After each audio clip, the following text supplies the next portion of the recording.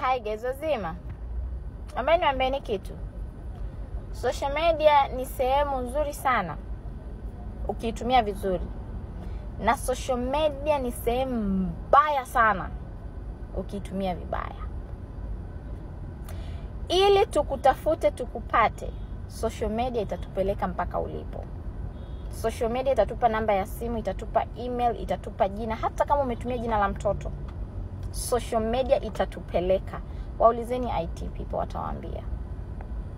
Mimi nina msemo wangu mmoja. Kama unaona content zangu zinakukera, unfollow me, block me, disappear.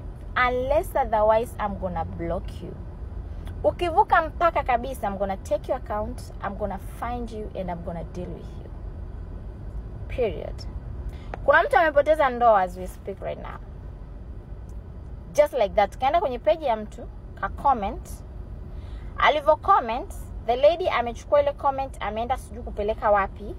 Kapata information, kaanza kumfuatilia ule dada. Kagundua ule dada ana mwanaume mwingine kibenteni na ameolewa. Tell me how dada kachukua information zote kampa mume wake. I don't know. Niwaambie tu hawana uhusiano wowote, ni ile comment.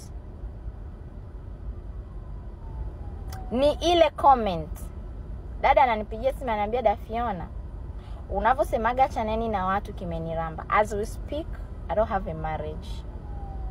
Someone stalked me, took my informations, akampa mume wangu. Things are, yani vitu havimathi. Sio kama mnanielewa. Ninawaambiaga hichi kitu lakini mnanionaga kama Dafiona anatengeneza tu content ni nini. Mimi nawaambia vitu ambavyo vinatokea. Kama mnajua kuna mahali mnakaa mnasema watu, mnatag watu, unaongea vibaya, make sure the person you are tagging haizi kuaccess ile account. And make sure kwamba wewe hautopatikana. Yani make sure kwamba mimi sitopatikana. Jidai anonymous, but this is media. Hata ukienda kwenye interrogation, the first thing ambayo inatumika kwenye interrogation is media. They're gonna find you in every platform until they get you. They can even get your mother, even your father, even sio kama mnanielewa. Huyo ni mtu ambaye ameamua kukuharibia, ataenda mileage. So mimi nachowasihi sana na nawasihi tena, kama unaona kuna content creator yoyote anakukera na kumpendi, shut the fuck up and leave that person alone. Usiangalie content zake, usifanyeje, you just move. Mtaharibiwa maisha. Mtu anapoteza ndoa as we speak right now. The marriage is gone. Gone. Mbaya zaidi hizo information amepewa wifi mtu, of which huyo wifi alikuwa sijui anasoma na rafiki yake huyo dada. Yani ni drama ambacho kielezo paka unaanza kusema Mungu wangu, what is this?